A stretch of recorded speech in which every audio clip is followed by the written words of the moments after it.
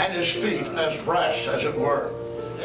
King of all kings and Lord of lords. Now I want you to believe God right now. Everybody in this place that has a personal need, a secret need, an open need, a sore, a wound, a hurt, a pain, anything that you need him to help you with, called a struggle of any kind, whatever it is.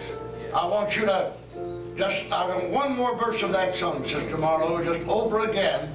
And when we're singing this verse, I want you to, if it's your own body, place your hand where that illness is.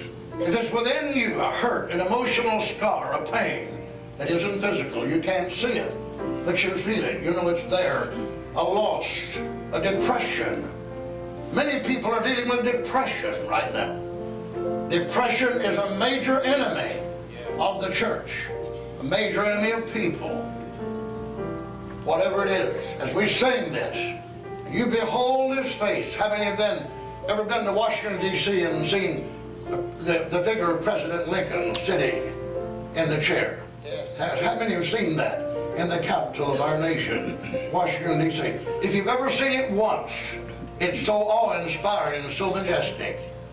As you look at this great president, so written about, so humble in his origin, one of the greater presidents of our nation, and he's sitting there looking down on you in the white marble of this great chair. I was awestruck by it when I looked at him. Jefferson didn't impress me like he did. Washington didn't impress me, but Lincoln impressed me.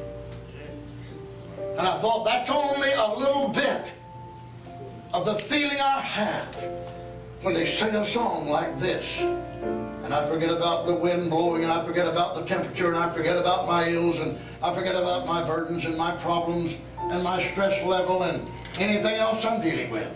And I'm seeing him sitting there, the mighty King. Praise the name of the Lord. And he said, come unto me, all of you that labor and are heavy laden, and I will give you rest. Did he say it?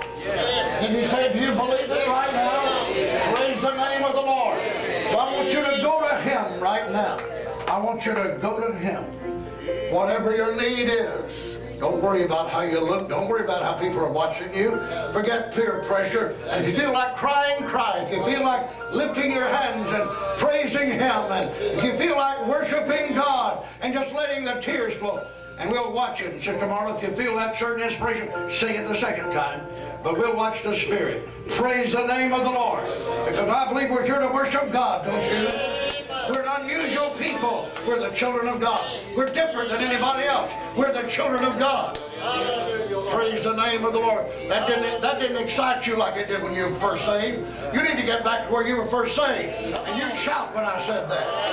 I said we're different. We are the children of God. We are the children of the King. Praise the name of the Lord. You need to get your first love back. Amen. To where you will get excited in the church when the name of Jesus is mentioned. Praise our God. You will just get excited and lift your hands and say, Lord, I know that you love me. I know that you love me. I know that you're my King. Sing it, Sister Marlow. So exalt. So exalt. If you've got an illness, you've got a need, you need a miracle, you need a sign, you need a wonder, whatever it is, if it's a passion that's overcoming you, if it's a problem, if it's a hangover, a headache, if it's a habit, you can get that in the blood of Christ right now. Praise the name of the Lord. In the name of Jesus. So sing it. And let's watch what God will do.